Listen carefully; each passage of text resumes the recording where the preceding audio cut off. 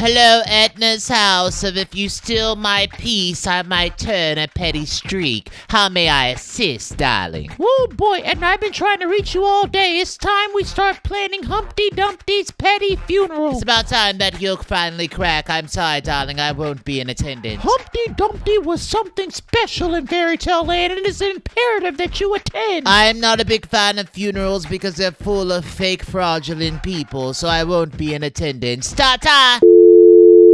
Hello? Oh boy, you know, Edna, me and Minnie are really disappointed in you, especially if you plan on running for fairy tale president. Listen, I really don't like wasting my time talking to roaches or rats. If you want that type of acknowledgement, go talk to Cinderella. You know, I'm so sick of the disrespect when it comes to Cinderella. She is a boss-ass bitch. Well, she's not my boss, and I'm tired of you bothering me. Ta-ta!